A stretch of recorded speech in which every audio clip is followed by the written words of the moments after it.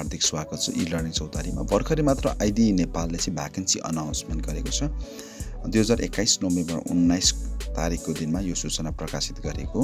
यसमा के भनिएको छ भने जस्तै IDE is a global organisation that advances market based approaches in agriculture, finance and vast to create income and livelihood opportunity for low income rural household है। विशेष गरेर चाहिँ अब न्यून आर्थिक स्तर भएका समुदायहरूको लागि चाहिँ यसले विभिन्न जस्तै कृषि, त्यस्तै फाइनान्स जस्ता सेक्टरहरूमा चाहिँ यसले काम गरिरहेको छ भनेर भनिएको छ है।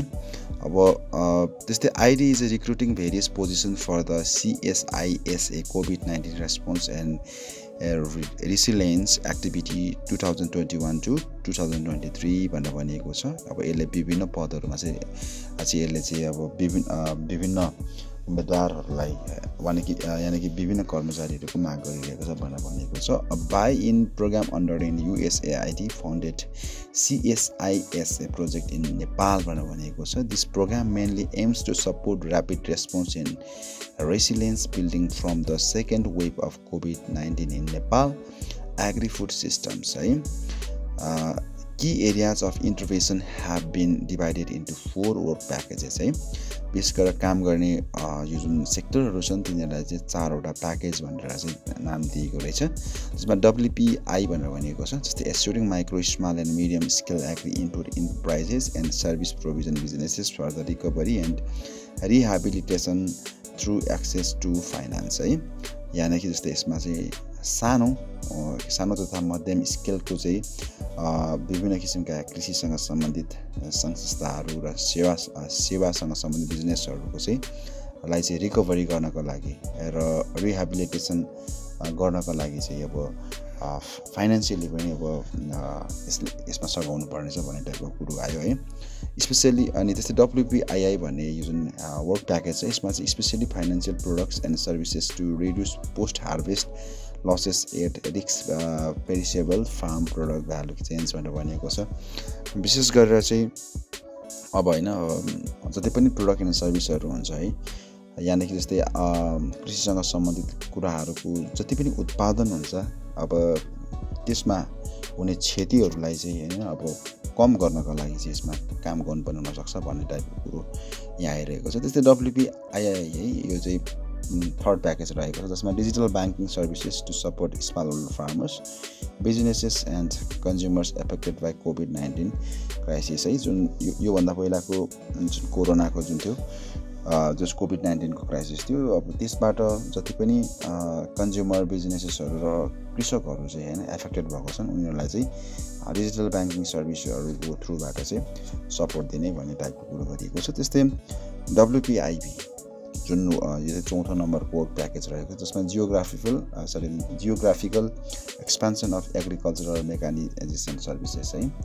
यसमा चाहिँ अब विशेष गरेर भौगोलिक रूपमा चाहिँ अब विभिन्न कृषिसँग सम्बन्धित मेकानिजमहरू चाहिँ यसमा एक्सपान्सन गरिनेछ भनेर भनेको छ, यानि कि विस्तार गरिनेछ। अब यसमा कुन पदहरूमा चाहिँ जागिर खुलाएको छ भन्ने कुरा पनि हेरिहाल्यौँ। जसमा प्रोग्राम अफिसर एकजना माग गरेको छ सुर्खेतको लागि। त्यस्तै मोनिटरिङ एन्ड इभ्यालुएसन अफिसर एकजना नेपालगञ्ज बाँकेको लागि माग गरेको छ। फाइनान्स एन्ड एडमिन अफिसर एकजना नेपालगञ्ज बाँके। त्यस्तै एडमिन एन्ड फाइनान्स एसिस्टेन्ट एकजना Nepalgunj Banke. Field supervisor WPI 6 जना माग गरेको छ। कञ्चनपुर, कैलाली, बर्दिया, बाँके, सुर्खेत र दाङको लागि।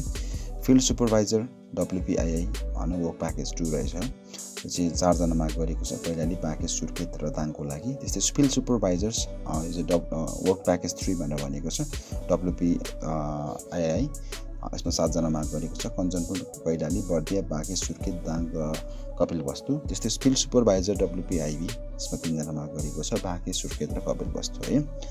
Interested and qualified candidates are requested to refers to the details TOR and application guideline provided on the www.jobsnepal.com भनेर भनिएको छ। यानि कि सम्पूर्ण गाइडलाइनहरू चाहिँ www.jobsnepal मा गएर हेर्न सकिनेछ भनेर भनिएको छ। त्यस्तै deadline for submission of the application is 5 PM November 30, 2021।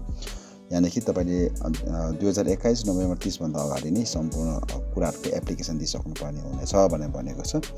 As per the Gender and Workforce Diversity Policy of IDE, female candidates or candidates from disadvantaged communities are highly encouraged to apply. विशेष गरेर चाहिँ महिला क्यान्डिडेट्सहरुको लागि चाहिँ एकदमै प्राथमिकता दिइन्छ भनेको चाहिँ only shortlisted candidates will be contacted for further process. No telephone inquiries will be entertained है भनेको छ। यानि कि तपाईले चाहिँ फर्दर प्रोसेसको लागि चाहिँ अब यदि तपाईको नाम सर्टलिस्ट गरेको छ भने मात्रै तपाईलाई सम्पर्क गरिनेछ भनेको छ। र तपाईले टेलिफोन गरेर चाहिँ इन्क्वायरी गर्नुभयो भने त्यो चाहिँ राम्रो हुने छैन भन्ने टाइपको यसमा चाहिँ कुरा पनि गरिएको छ। र तपाई पनि यो आईडी नेपालले जुन भ्याकेन्सी अनाउन्समेन्ट खुलाएको छ यसमा इन्ट्रेस्टेड हुनुहुन्छ र तपाईको योग्यता पुग्छ भने तपाईले पनि अप्लाई गर्न सक्नुहुन्छ आज नै। तपाईलाई यो भिडियो कस्तो लाग्यो है? आशा छ तपाईलाई यो भिडियोले थोरै भए पनि सहयोग पुर्याएला भन्ने मैले अपेक्षा गरेको छु। यस्तै किसिमका भिडियोहरु हेर्नको लागि ई-लर्निङ चौतारीलाई सब्स्क्राइब गर्न नभुल्नु होला। फेरि अर्को भिडियोमा आउनेछु। तबसम्मको लागि हस्त नमस्कार।